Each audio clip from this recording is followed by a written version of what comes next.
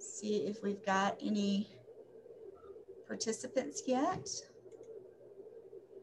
We've got 1, 2, 3. Okay, they're populating here. Hello, everyone.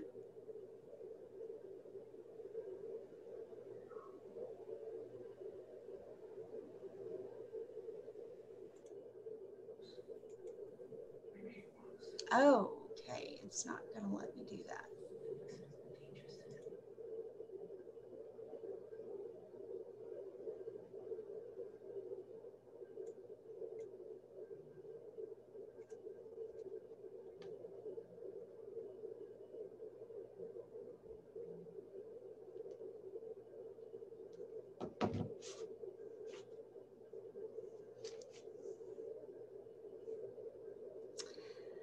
Well, hello, everyone. This is the Mental Health America Spartanburg's Lunch and Learn, January 14th.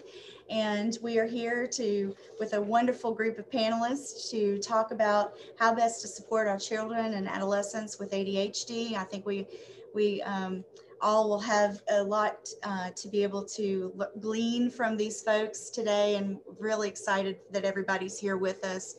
We're probably going to have a few more attendees join us as we go along, but I'm going to go ahead and get started. Excuse me.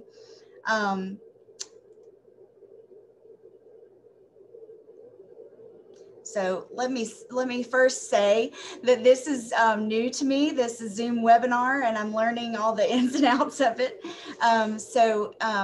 This is sort of our first trial with it since COVID with Mental Health America of Spartanburg. So we're going to do the best we can with this today. Who I am, I should start with. I'm Maggie Gainey. I'm a clinical psychologist, and I'm the new executive director of Mental Health America Spartanburg. Technically, my first day is tomorrow, starting on the job, but I wanted to try to help out with this first Lunch and Learn, since it's the first in our series this year that I'll be present. So I'm really excited to be a part of this today. We thank everybody for coming and participating today. We're going to have a lot of information, and we will have more information to send to you after this particular panel.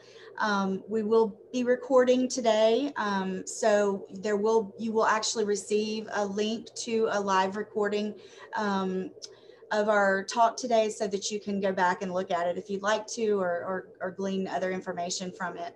So you will all receive an email from Erica Johnson, who is our social media guru for Mental Health America Spartanburg, and she's going to be sending you quite a bit of information in that email, including the several links that are going to be for if you would like to get continuing education for this particular Lunch and Learn. That goes through the Spartanburg Regional Corporate Education Office, and they've already set that up for us, and there is a link, and I'm going to actually go ahead and post a few links in the chat session for everyone that are relevant to that.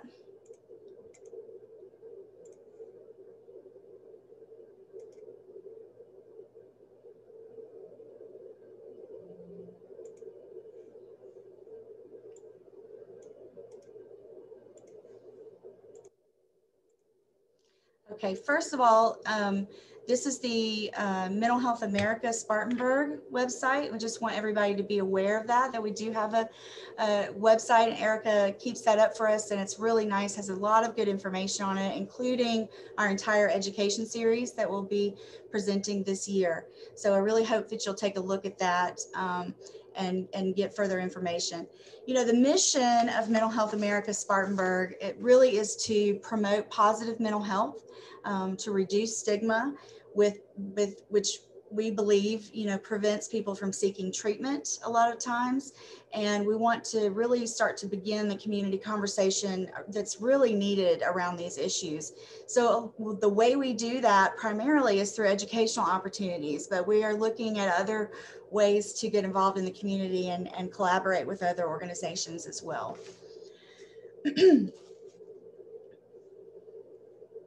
I do want to just let me go back and give you a couple more links, and then I'm gonna just tell you a little bit about why this particular topic is relevant to me.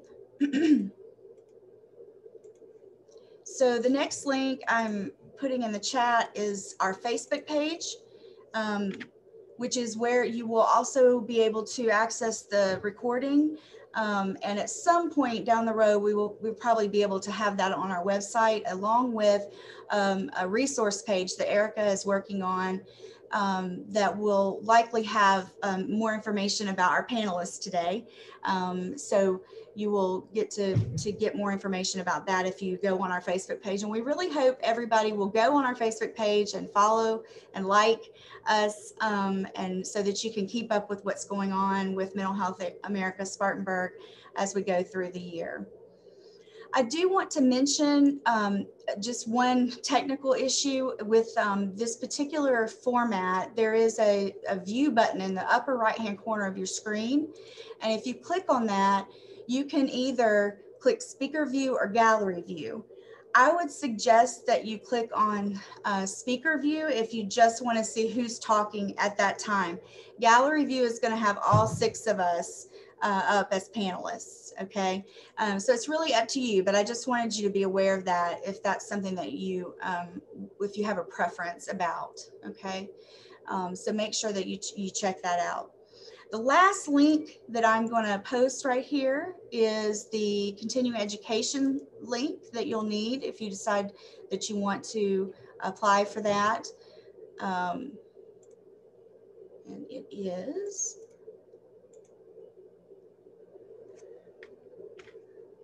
a little bit longer.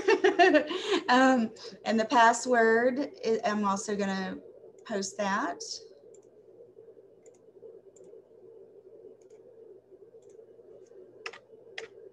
Okay, so if you do want to do the continuing education certification, you just need to go to that link. This information will also be in your post session email that you'll be getting from the organization.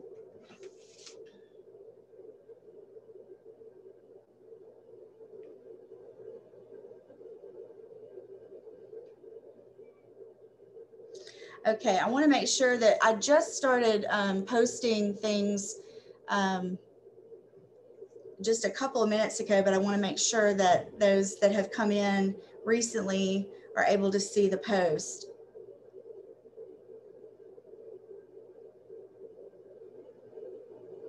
In the chat.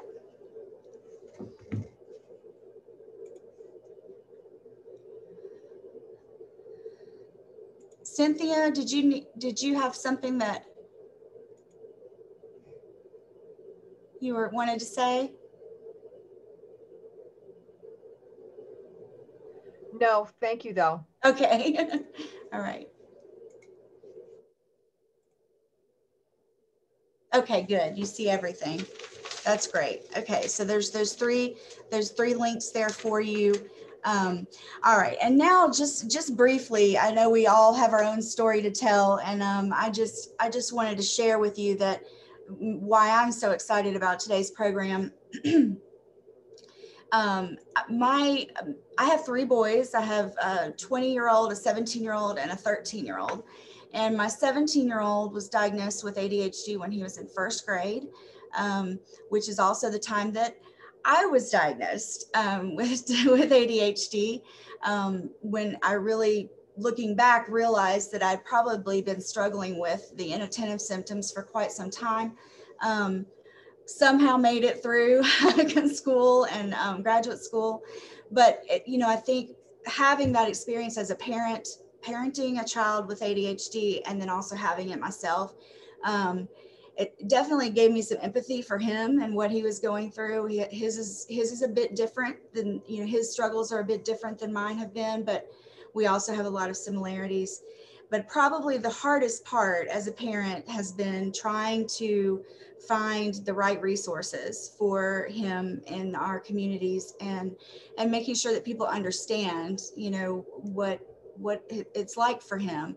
And because he's a smart kid, you know, but he really struggles with organization and planning and all those things that typically kids who have ADHD do. So anyway, I'm super excited to hear from our panelists today, and I'm going to actually turn it over now to Reverend Christie Brown. And she's going to introduce herself and then start us off with our panelist. So let me get you unmuted there. Oh, you're unmuted. All right, thank you, Maggie. And thanks to all our panelists for being here. And thank you as participants for tuning in. Many of you know me as a Presbyterian pastor, as I worked at First Pres Spartanburg for 6 years. And then recently I've started my own business called Authentic Leadership Coaching, where I do life coaching for personal and professional development, as well as leadership facilitation. So I'm happy to be here today and happy to moderate this panel. And I volunteered to put this panel together because out of self-interest, to be honest. I am a parent of an ADHD child. She is 10 years old now. We adopted her from birth. We actually took her home from the hospital, which was a very special thing. But I mention adoption because I have learned in this process that adoption and ADHD often go hand in hand. So there's many things I've learned along the way, and that's one of them. And the other thing that was hard is I feel like my husband in the medical field and myself as a pastor and knowing many counselors, we knew a lot of people in town, and yet we still were lacking resources. And many times as a parent, I felt alone. It was hard to get a diagnosis. I kind of call it mother's intuition. I knew from 2 years old that something was different, and we were having very long 2-hour-long tantrums, not tantrums that felt like 2 hours, but tantrums that were literally 2 hours long. I was a first-time parent, so there was this hard thing between, is this because I'm a first-time parent, I don't understand kids, or is this really correct that this isn't normal? And so, but I learned to trust my mother's intuition, and it was difficult because none of the teachers at school were seeing anything.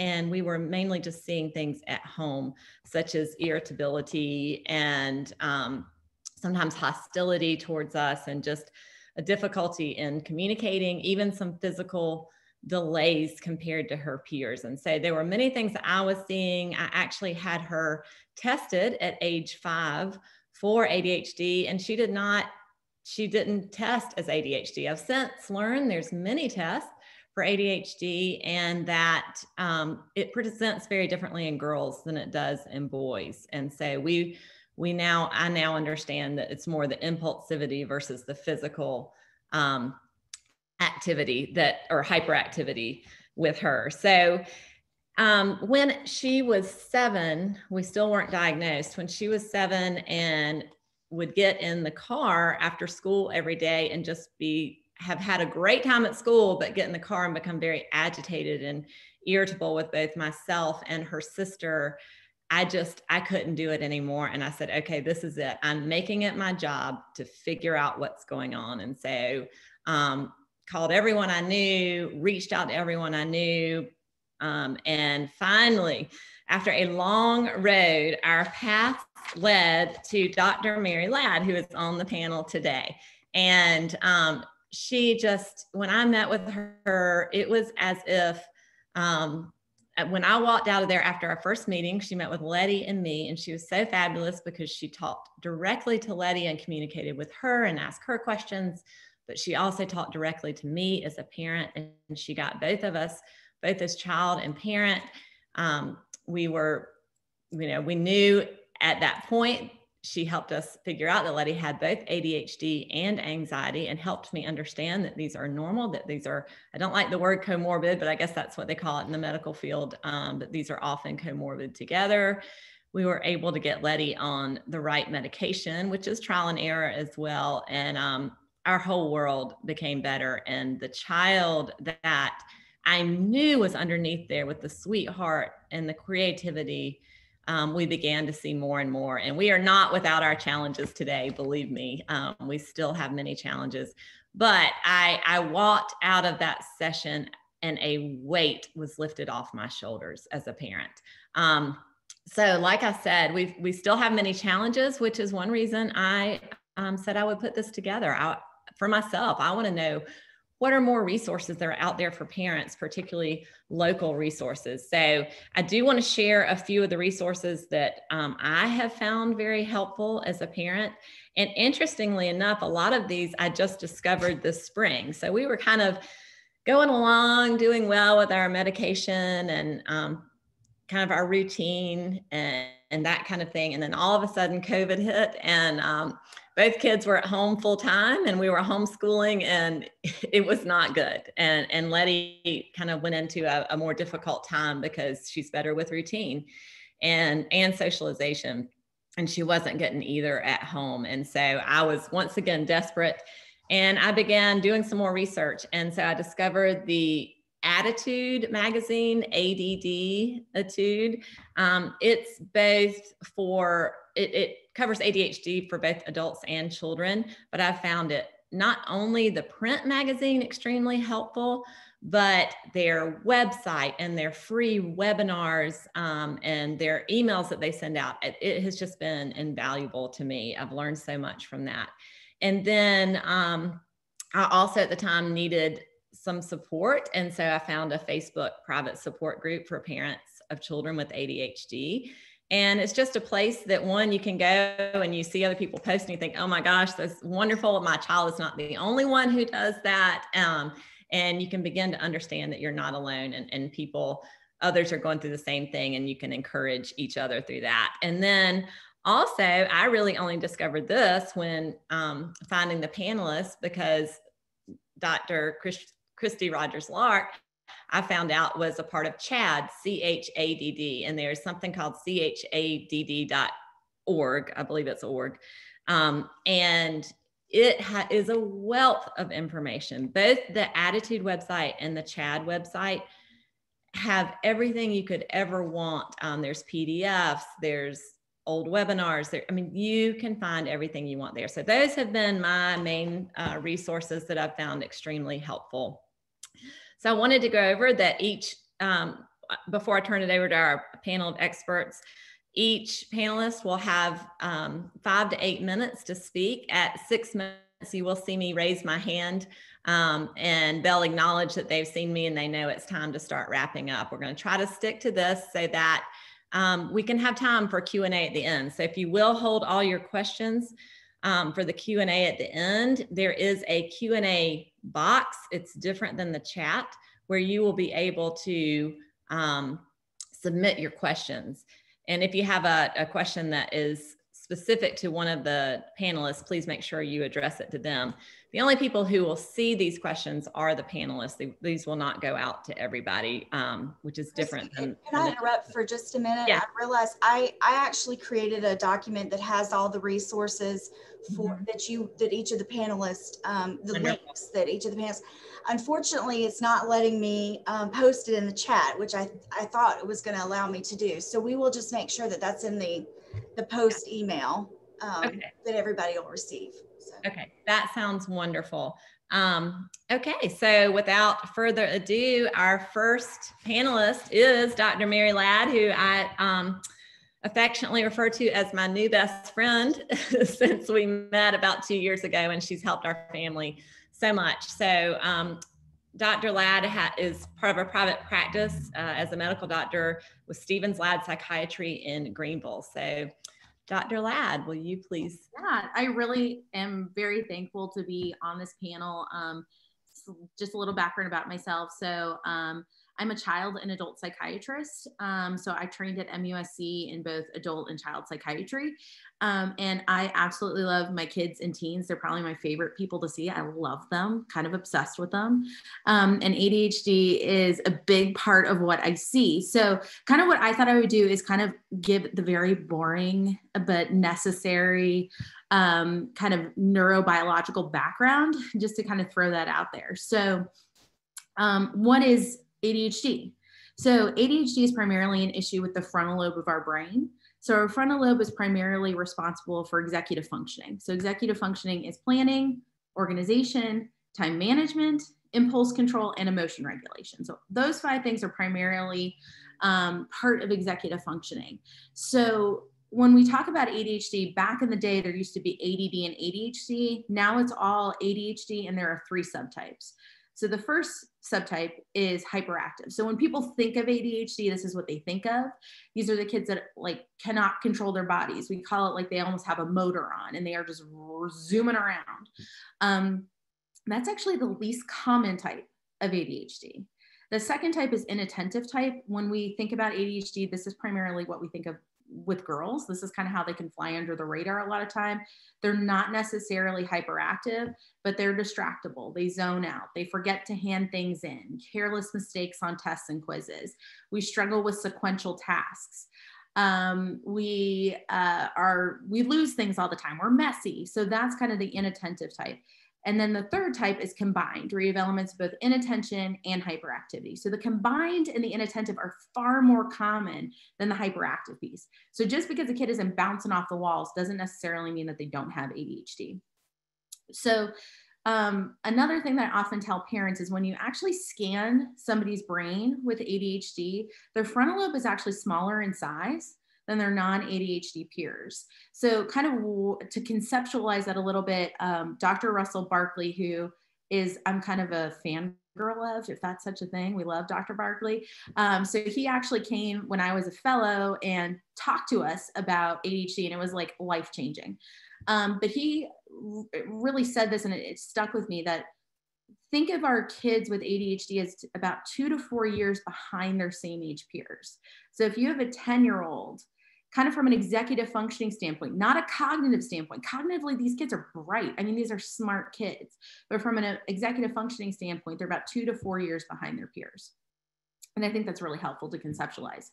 Kind of from a medicine standpoint, just to kind of very briefly overview this, because this can get kind of nitty gritty and dirty. But the treatment of choice for ADHD, the gold standard, are stimulants. There are 2 classes of stimulants. The first class is the methylphenidate class. This is stuff like Focalin, Concerta, Ritalin, Cotempla, Journey. There's a whole ton. And then there's the amphetamine-based products, which are things like Vyvanse, Adderall, Dianabol. There's a whole bunch of those. And they also come in extended release, which lasts about 6 to 10 hours, and immediate release, which lasts about 2 to 4 hours, sometimes 6 hours. So those are kind of the gold standard treatments, but we also have 3 treatments that we can use that are non-stimulant based. The first one are alpha agonists. Alpha agonists work on alpha receptors in the brain and help release dopamine and norepinephrine, which stimulants also work on norepinephrine and dopamine receptors in the frontal lobe. These do it the same thing, but they do it through a different mechanism. So these are things like Intuniv, Catve, Clonidine, and 10X or guanfacine is the same as the generic. And so that's something that we use. Those can also be used in combination with traditional stimulants as well. They kind of work on giving us 24 hours of coverage. They can help with sleep, anxiety, hyperactivity. They do a lot of different things.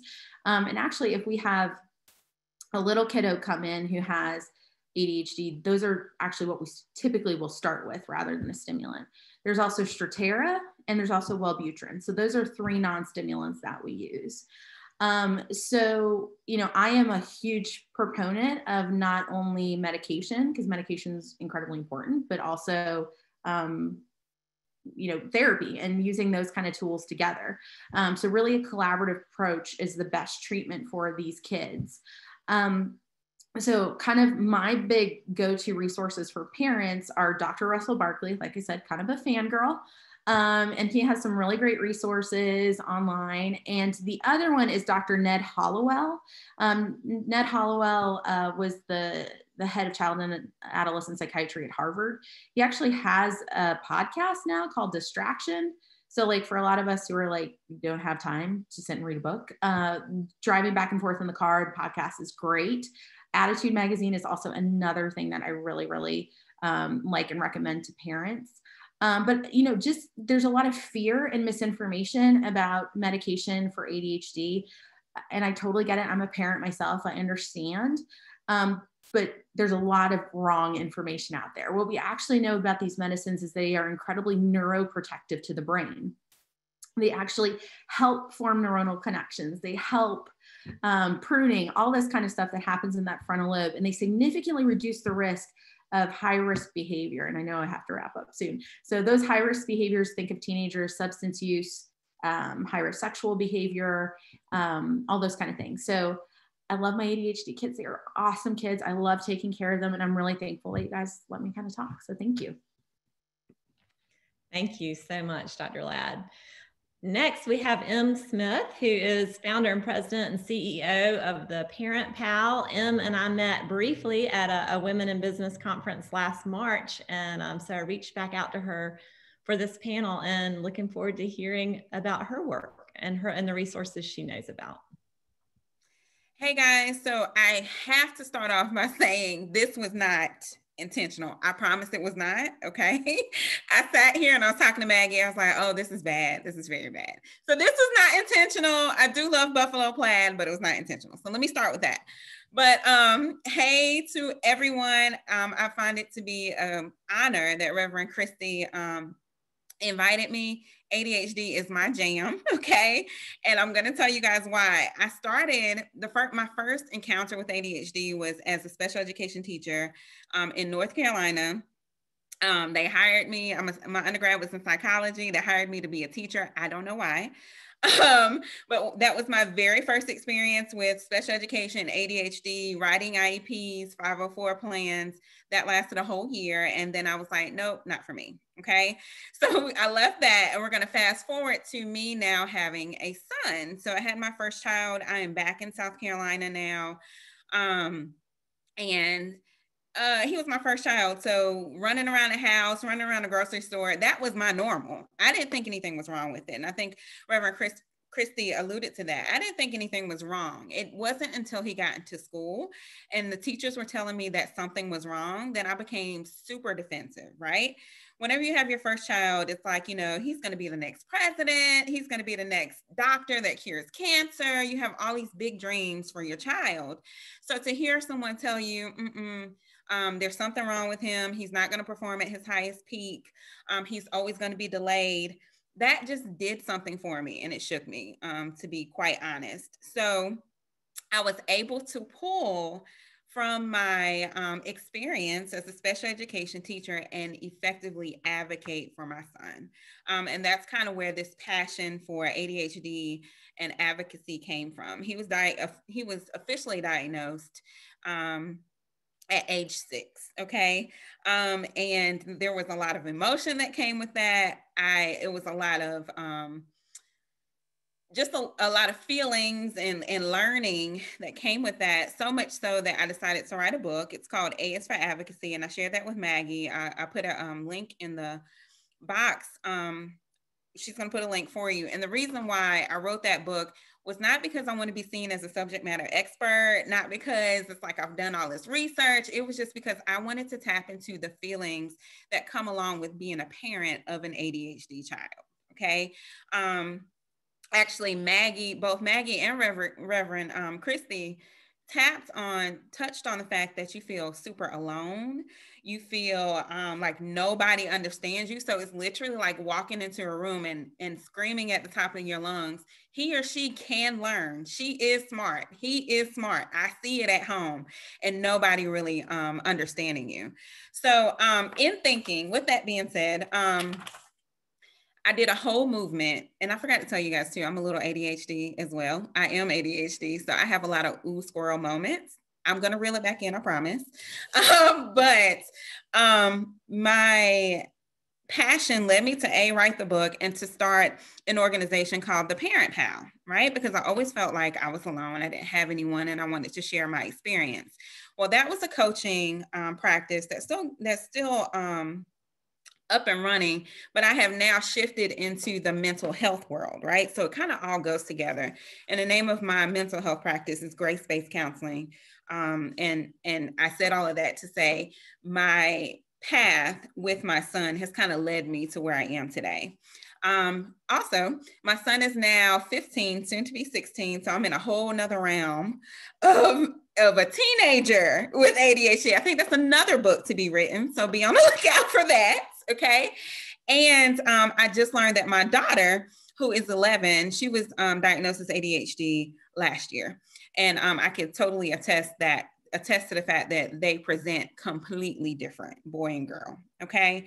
So with that being said, when I was thinking about what I was going to present to you guys today, you know, Dr. Ladd did the whole scientific side of it. I didn't want to go that route, didn't really know what to do. And I just did I wrote down what I know best. I want to talk to parents who have ADHD children and just basically say, listen, we are all out here trying to figure it out, okay? We are all out here trying to figure it out. ADHD in itself is a lot, but then you pair being at home all day and learning on a computer for 7 hours a day. What? Let me digress. So I want to talk to you guys and just give you 3 quick tips. Like I said, I have ADHD and I tend to ramble. So I wrote down, I have my notes over here, and I just want to give you 3 things that I think is going to be important to just really help you and support you through this journey and through this difficult time that all of us are kind of trying to navigate. The first thing I want to say is to stop a minute and give yourself some grace. Okay. As a parent of an ADHD child, give yourself some grace. What is grace defined as? It's defined as courteous goodwill or thoughtfulness or sensitivity. It's a whole doggone pandemic going on outside. Okay. Nobody has the answer. We don't know. None of us knows what's the right way, the wrong way. Am I doing this right? What's going on? None of us knows that, right? For me, one of the things that I'm dealing with is my son being ADHD. He's in high school, he's in 10th grade. And I'm just going to be transparent with you guys. I'm such an advocate for education and fighting for him. He failed his classes last semester. I had a completely whole different kind of meltdown, right? Because I'm struggling, trying to make sure he gets what he needs in school, right? He is now in virtual school. I see you, Christy. Thank you. And I know I'm on it now. He's in virtual school now. He failed his classes. So of course I had feelings of failure. What could I have done different? Right? So I want you guys to give yourself some grace. The second thing I want you to do is give yourself some space to feel, process, and heal. Acknowledge the feelings that you're feeling, right? Acknowledge them. They mean something. So if you're feeling frustrated, if you're feeling like less than, hey, we all have those days. Give yourself some space to do that, okay? Work through it. And then, tomorrow's a new day. Nothing wrong with that. And then the third thing is to focus on the things that make you happy. We always hear about self-care, but we never really, someone told me, people always tell me what to do, but they never tell me how to do it, right? So what is self-care? Self-care is focusing on the things that make you happy. You know what makes me happy? Binge watching TV shows on Netflix. If I want to watch a show on Netflix and binge watch it for 4 or 5 hours, no shame here. I need a minute. That's what I'm going to do. That makes me happy. Quiet time, taking a break. My husband and I actually had a conversation this morning, and he was like, I never really had a day to myself.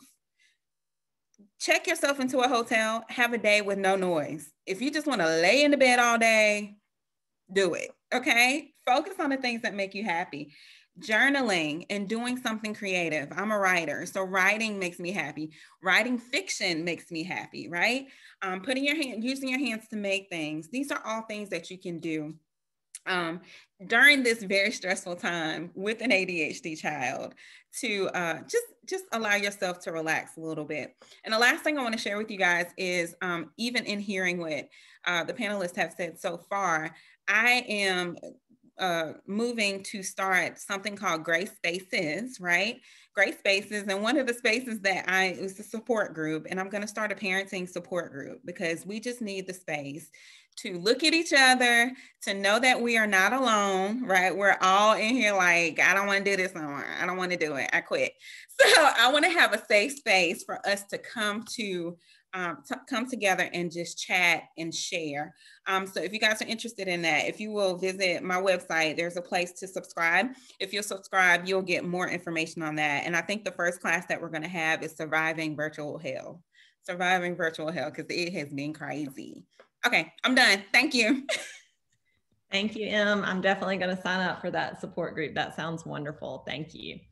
Our next panelist is Callie Berline. She is a special ed resource teacher in Spartanburg at Jesse Boyd Elementary. And so this is also her forte, working with ADHD children and helping advocate for them and work with them. So Callie, thank you for being here, and we look forward to hearing what you have to say.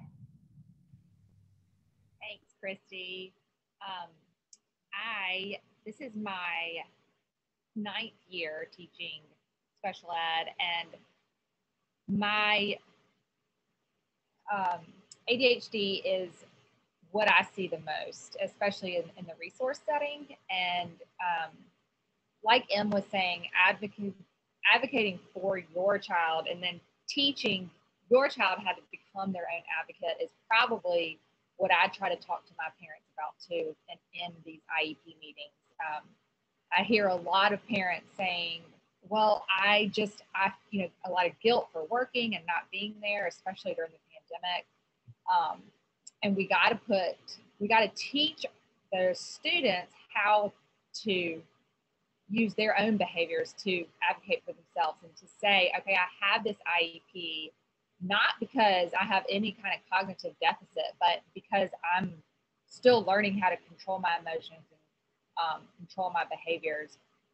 And one of the curriculums that I like to use with my students especially that are high functioning and in the gen ed classroom for most of the day is social thinking, which is the zones of regulation.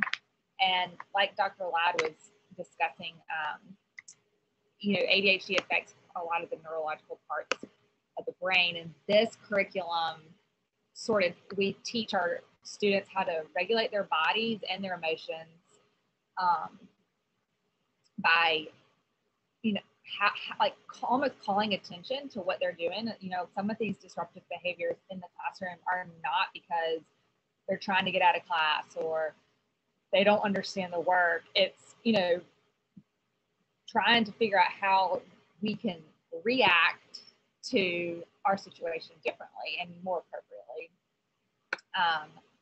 So it touches on the sensory processing part of our brain, how we integrate sensory information so we can act on it purposefully and not impulsively. And then the executive functioning part of the brain and how we control our thoughts and actions. I feel like the executive functioning is the biggest part of how we can people without ADHD can model their facial expressions and the way they're reacting to certain emotions just from from learning in the social environment. But sometimes we have to teach these skills to children with ADHD, and a lot of that looks like shifting attention. So when they're in the classroom and the teacher is lecturing or talking and they're trying to take notes, it's really hard for them to block out that background noise of somebody tapping their foot or the air conditioning. And how do we bring about their attention back to what they're supposed to be doing? We call that joint attention. And that also is like the working memory and the planning of my day and what's about to happen next. And then the last neurological component would be the emotional regulation and how to control our emotional reaction to a certain situation. Sometimes, ADHD or what I'm looking at their behaviors in the classroom. And I see a lot of inflexible thinking or like routine oriented, and what happens if that routine changes, like a pandemic. I know that affected so many parents and so many families, and we have those small situations in a school, such as, oh, Miss Berline has to cancel her class today because she has a meeting, and how a student could regulate their reaction to that, which would not be to get upset or to throw their pencil or shut down and not work at all. I would look at that behavior and say, all right, I'm going to talk to you about this before this happens. I'm going to talk talk to you about it on Tuesday, and then I'm going to talk to you about it Wednesday morning and prep you. And that's the planning aspect of the ADHD that I see a lot of.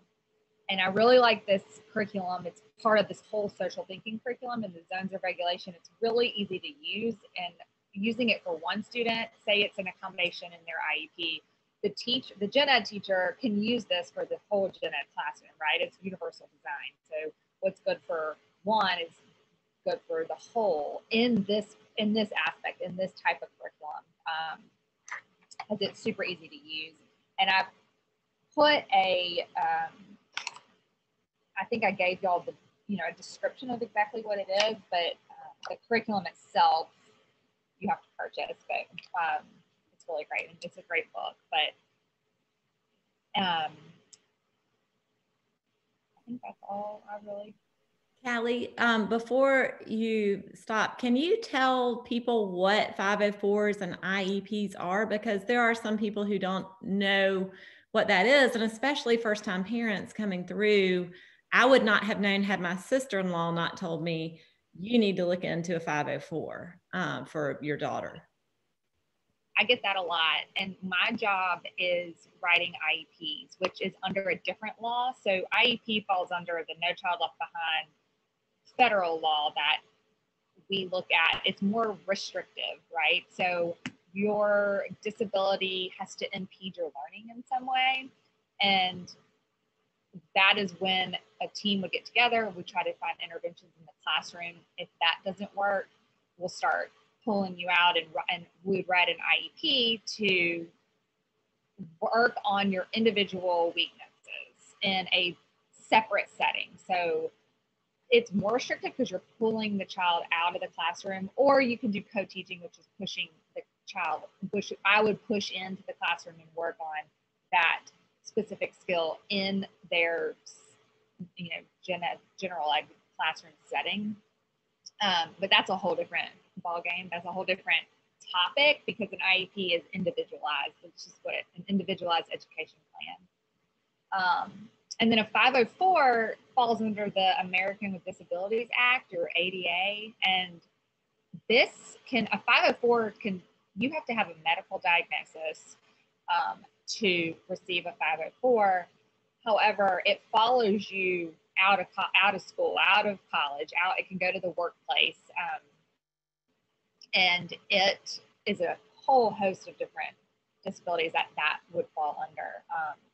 And how we use it in the schools is you can be protected using a 504 plan and have accommodations in the classroom, such as needing to sit near the teacher, or needing whatever it is that the student needs in order to make them a better student in the classroom.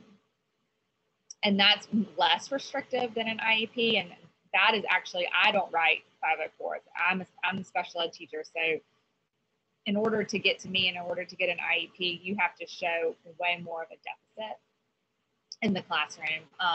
And then my goal is to get you out, right? My goal is to close that gap and to get rid of the IEP and to get back into the gen ed classroom all day. Great, thank you so much, Callie. Our next panelist is Dr. Christi Rogers-Larke. She is a clinical director at Outside of the Box Therapy. She's also a research professor of Christian counseling at Erskine Theological Seminary. And she owns Outside the Box Therapy as well. So Dr. Rogers-Larke, we look forward to hearing from you. Thanks. So let me build on a little bit of what Dr. Ladd said, that whole concept of an umbrella of treatment for people with ADHD.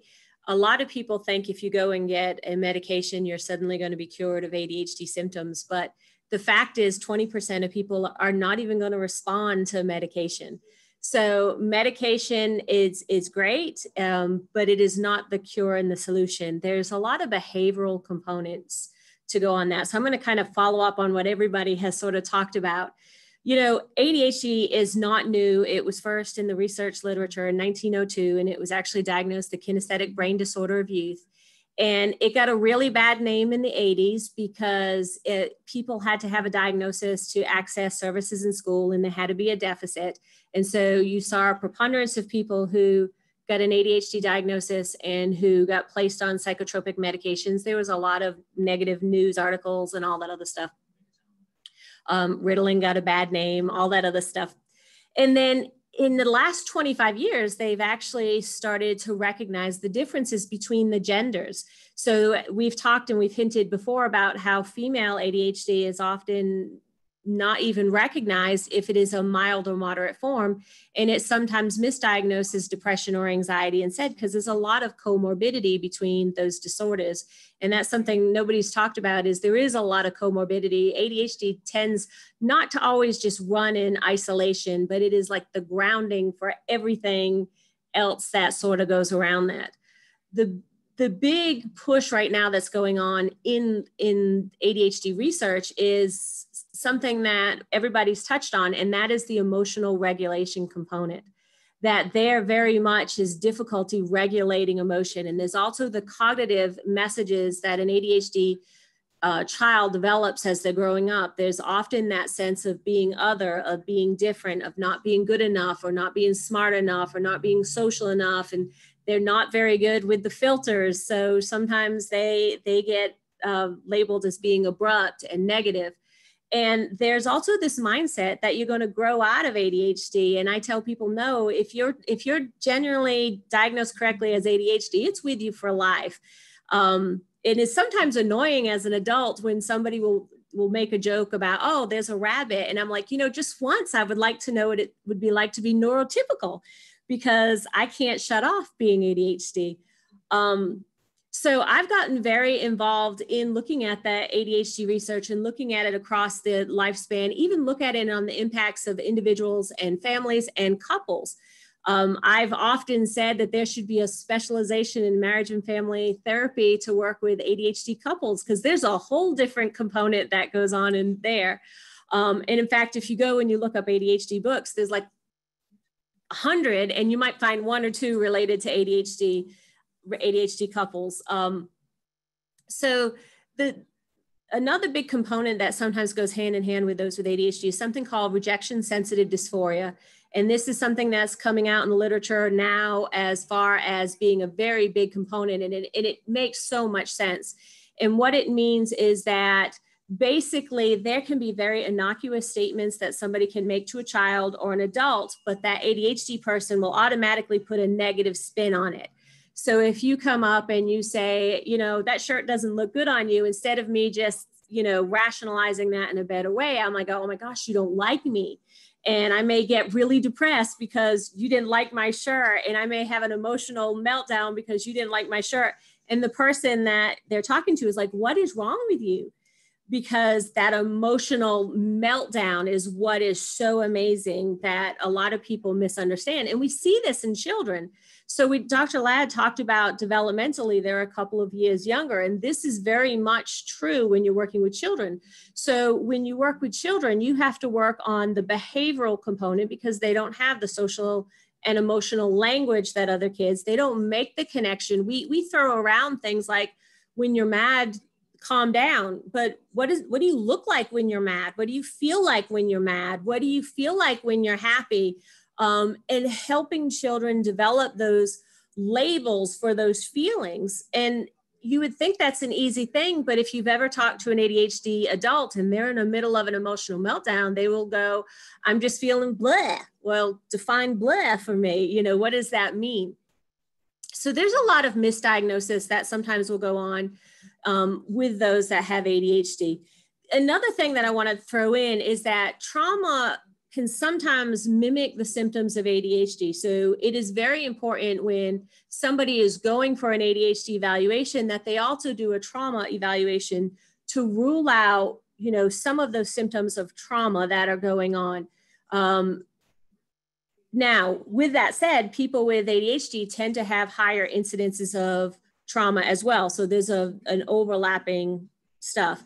I also tell people when they come in to see me and they suspect that they have ADHD is to do the basic rule outs. There are children who will get chronic and persistent ear infections that will have social and behavioral symptoms of ADHD. And that's because they're having chronic ear infections that are not being diagnosed, that are affecting their social cues. I'll also tell them to rule out food. There are children who have celiac issues will have symptoms of ADHD. That's not to say that diet is necessarily the cure of ADHD, that some of that has been disproven in the literature. But, you know, we want to look at how we're treating those that have ADHD. And that's one of the things that we struggle as professionals, because we go in with our specialty area and we've got to go back to that whole umbrella. And I'll be quiet now since I see the hand. That's fabulous. Thank you so much. I do want to make sure we allow time for Q&A. So I will ask the participants to go ahead and use that Q&A box and start submitting your questions to the panelists. And I will pull some of those questions out and ask the panelists. And again, if it is specific to one panelist, please note that so that we will know what to ask, or who to ask that question to. Otherwise, we'll just ask it to the whole panel. So go ahead and start submitting your questions on the Q&A button. Also, I will note that we will stop officially at 1 p.m., but Maggie and I have said that we will stick around for an extra 10 minutes or so to answer questions or to do any wrap up that people may want or need to have. So I'm not seeing any questions yet, which really surprises me. So, okay, I think this one went to chat instead of to Q&A, but okay. Sarah's asking, any brain break activities you have found to be especially helpful during school-oriented tasks? I have good ones I share, but some I feel lead the child to become more distracted. So does anyone want to talk about brain break activities for school-oriented tasks? Okay, Callie. I think a lot of the time we automatically jump to technology, and I found, especially with my kids under 10, that it can be extremely distracting to get on technology to take a break. So I have a bunch of puzzles in my room that are easier, and it really does calm my friends down, and then it brings their attention back. They're getting rid of all that unnecessary stimuli and focusing on one thing. I know it's simple, but a puzzle is a great brain break. Great. And can I add on that? If you're at home doing the virtual school from hell, for young kids, you can go into, there's a yoga thing on YouTube called Cosmic Kids Yoga, and it tells stories and they can move because they have found that meditation works, but it's very hard to work for people who don't sit still, so they need to move. So those are they're short, you can do 15 or 20-minute little yoga things with the stories. Okay, great. Thank you so much. We also have a question. Can you give several tips for extended family members who are very involved with ADHD children? And I see that in my own family too, grandparents who want to help but don't know a lot about ADHD. And so like we've all had to educate ourselves together. But are there any tips for extended family members who are involved with ADHD children, if any of you want to speak to that?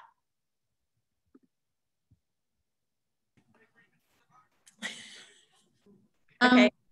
I think education is key. So really discussing with them and trying to debunk any myths. And there are a lot of myths about ADHD. And I think, also just having a very open dialogue with the parents. So, what do you need from me? Or what can I do? What boundaries do I need to put in place?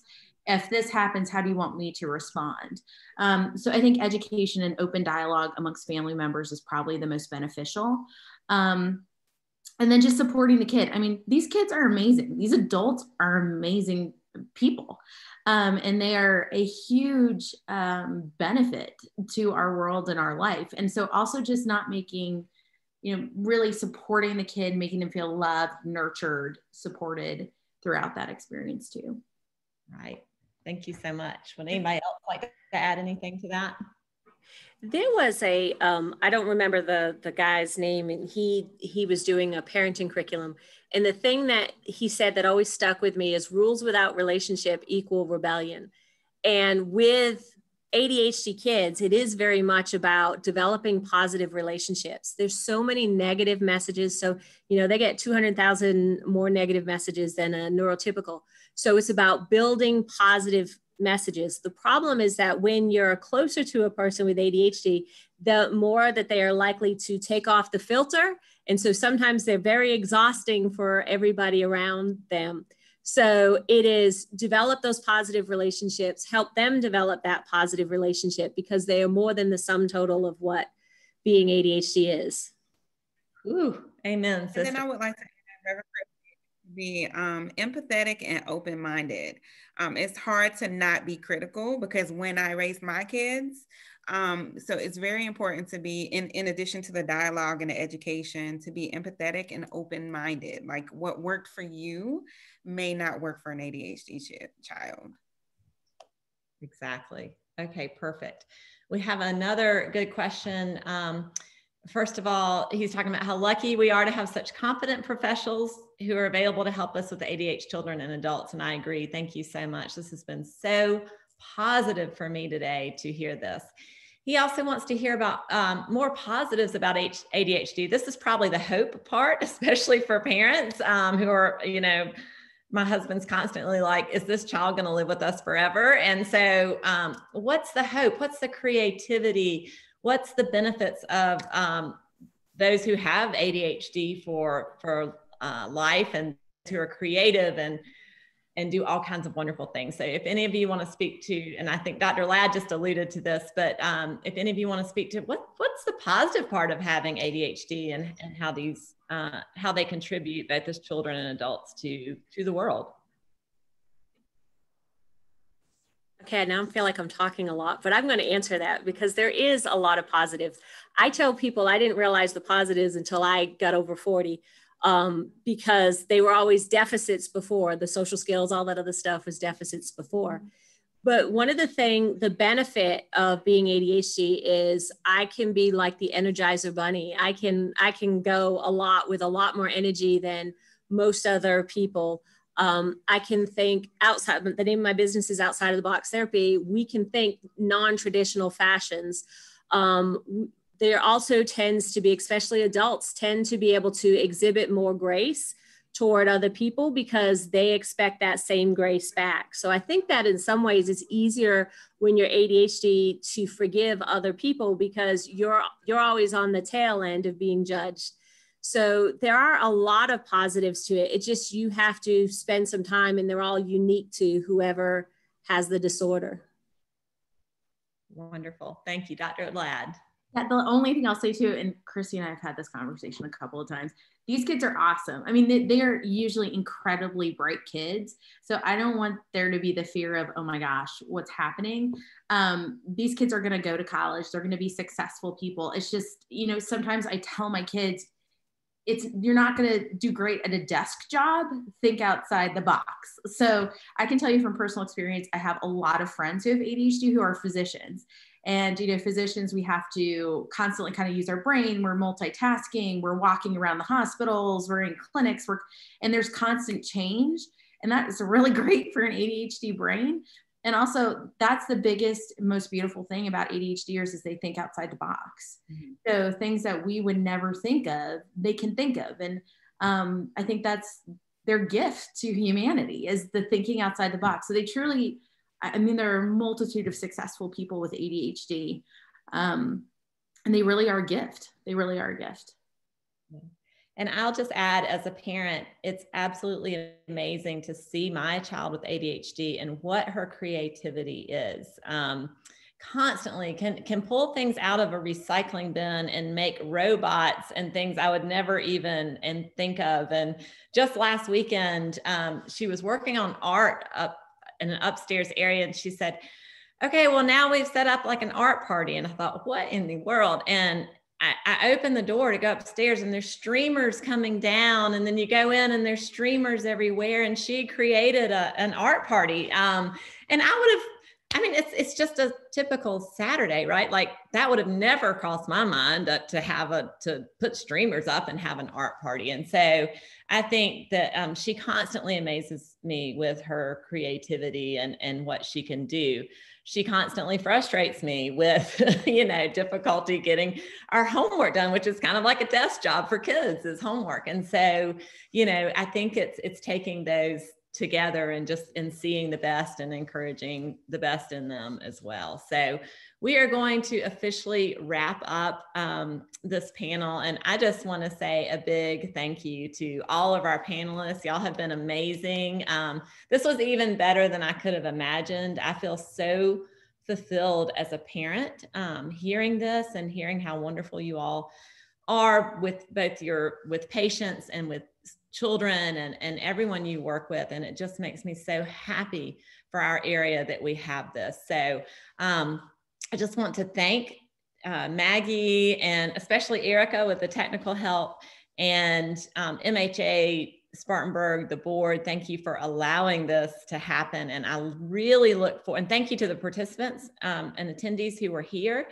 I cannot wait for this recorded version to be available because I'm going to share it with everyone I know. This was amazing today. Thank you all so much. And so we'll say goodbye to our panelists. I know many of them need to move on and see their patients and children, but Maggie and I will stick around a couple more minutes for any more questions. Thank you all. Yes, thank you all. Thank you, Christy. I posted, again, those links in the chat. And I just want to point out too, our next program will be in March with Dr. Jim Rentz, and it will be on Words to the Wise from an Old Soldier, the Lingering Effect of War and Other Traumatic Events. So we hope you'll go on there and register for our next one. Thank you.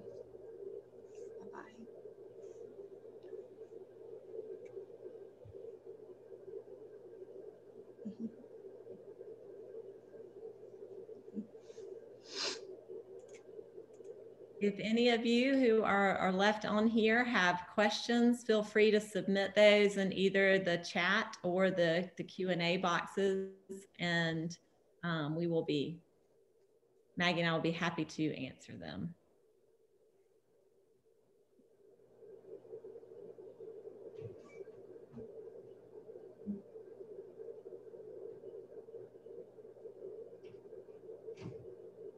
I'm not seeing any questions, so we will go ahead and wrap up. Thank you so much to everyone who attended, and just hope you have a wonderful day and continue to look forward to more MHA Spartanburg events. Thank you. Thank you all. Have a great day. Bye. Bye-bye.